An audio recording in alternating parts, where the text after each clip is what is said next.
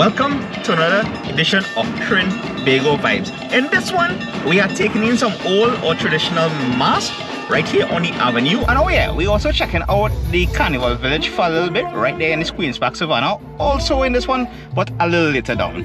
Anywho, back to the avenue. And by the avenue, I mean Aripita Avenue, right? This is all thanks to Caribbean Airlines, who didn't sponsor this video, by the way, but they hosted an event called Saturday in the Square. The square they're referring to is Adam Smith Square. Yeah. So at this event, right, which was between like 12 to 5, they had like food and some carnival workshops, which they call the hangar. And you know, in your typical Trini fashion, your boy kinda reached late, right? Basically, I reached when everything done, yo.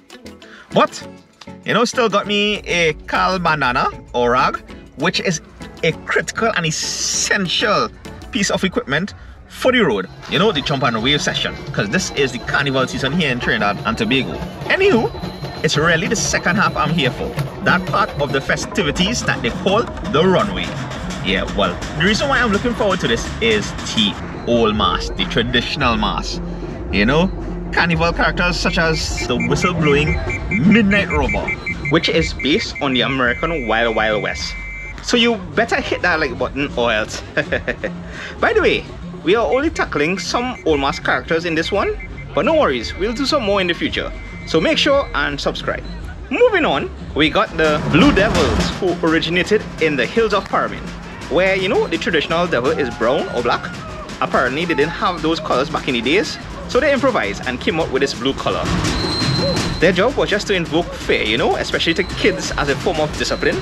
You know, if your mother ever tell you, hey, if you misbehave, the devil will come for you kind of thing. Yeah. But anyway, it's still good to see the fire breathing and the tin pan, you know, on the road.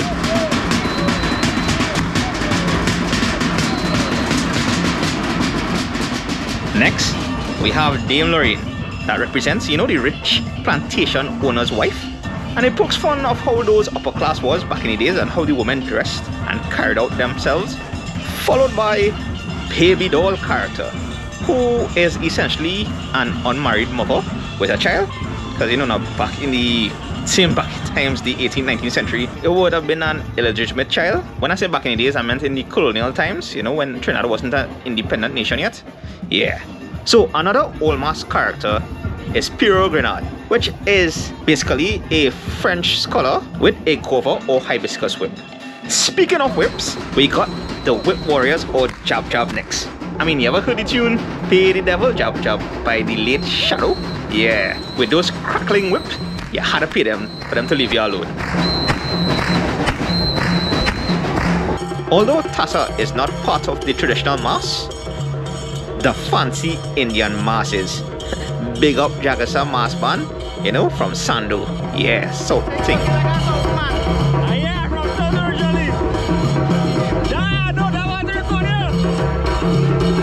There's also the gorilla characters, which were very scary even when we were children, and are still frightening to kids these days. So yeah, this is just a taste of old mass or carnival here in Trinbago. Now big up this Tamboo bamboo band. Yeah. This musical bamboo instrument was developed right here in Trinidad, and you'll mainly hear it during like the stick fighting competitions, among other things. And I wanna say, it's kind of epic to hear the traditional songs because it takes real skills to do this, eh?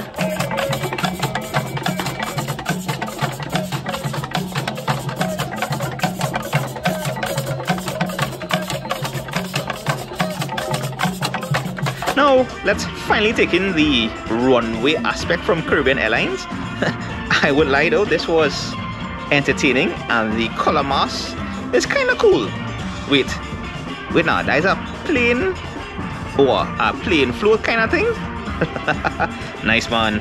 And well, we finally have the Moko Jumbi, which has African roots, you know, to warn when danger approaches and to ward off evil. Shout out my fellow Caribbean brothers and sisters and Caribbean Airlines for having this. Big up Tan Tan and Saga Boy, you know, Peter Minichel Creations. Boom. Alright, let's head to the Savannah, the Carnival Village, the John Cupid Carnival Village. Yeah, so you'll have seen me done traditional mass, and right now I am here at the John Cupid Carnival Village. To see our proper walkthrough, Point Boy 12 did this already, and I'll leave that link in the description below. So yeah, so we just come in to check out what you see and what's of interest. Yeah, so this is the bat traditional carnival character, and basically the person opened their wings and normally mimics a bat in flight. By the way, Trinidad has over 67 species of bats, just saying, eh? So yeah. And now we have, remember we had fancy Indian before? Now this is traditional African mask, boy. I'm not sure. Yeah, let me know in the comments below what you all think this one is.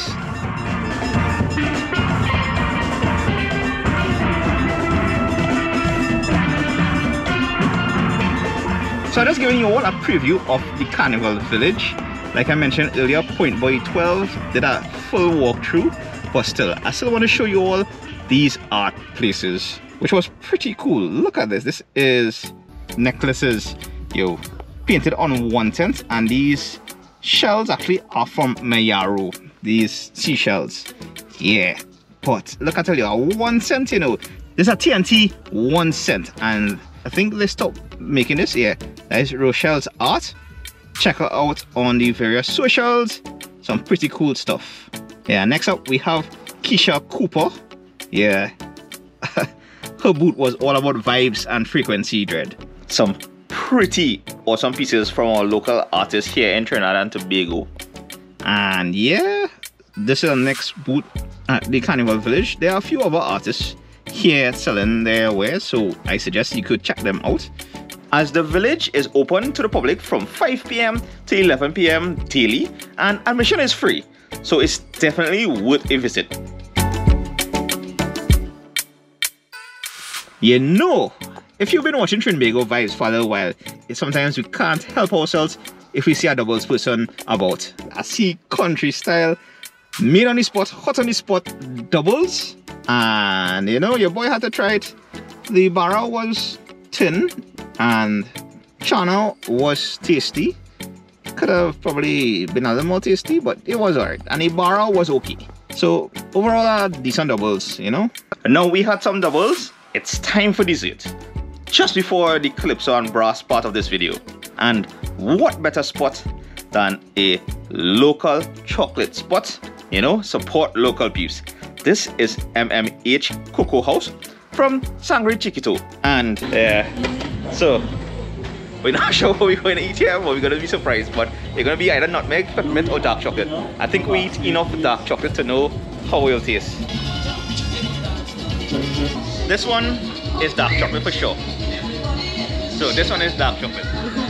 Tasting good. It's like dark chocolate. You can't go wrong with a 75% dark chocolate. Rare good. I love dark chocolate. Okay, this one probably is the. Oh my god, everyone is made it. Yeah, because that's smelling it. That's smelling peppermint. There's a guy dancing out in the street. I was talking about. So this one here is peppermint. Yeah. I'm not a fan of peppermint, to be honest, but if you are,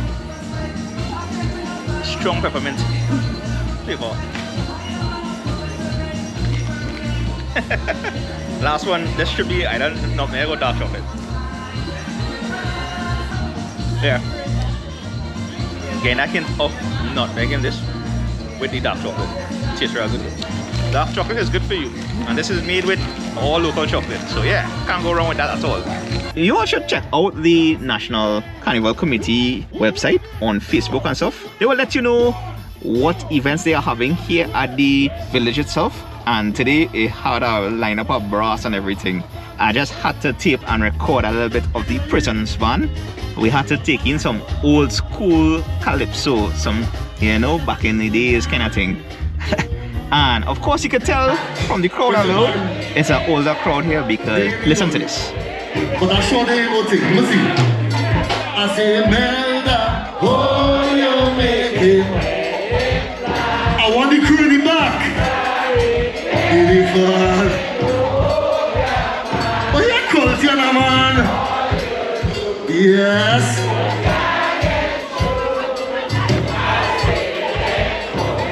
Yeah. You see, they know these tunes inside out, yo. This is culture. This is part of the carnival season. This is the Carnival Village. You would have seen some of the traditional characters from earlier in the video. So if you get a chance, come check out the village.